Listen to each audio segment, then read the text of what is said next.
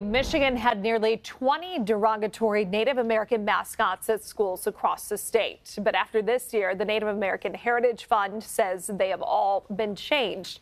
CBS News Detroit's Elle Myers joins us now with a look at how that process went and what they want to tackle next.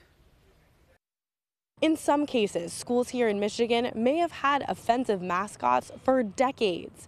But after this year, officials with the Native American Heritage Fund tell me they will all have been changed. At the beginning, we had 15 offensive mascots, and we've been able to, as of this last funding cycle, eradicate all 15. Getting the schools on board wasn't difficult. Most of the time, we didn't have to reach out to those communities and say, let's rethink this mascot.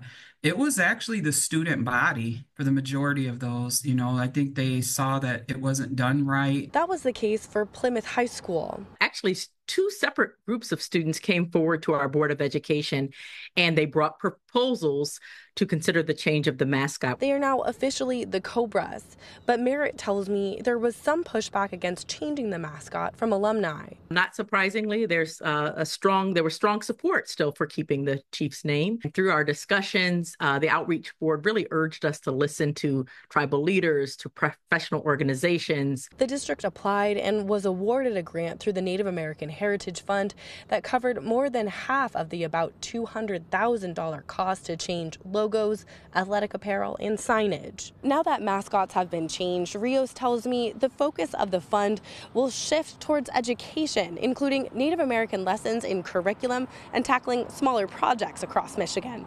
For now, reporting in Lansing, I'm Elle Myers, CBS News, Detroit.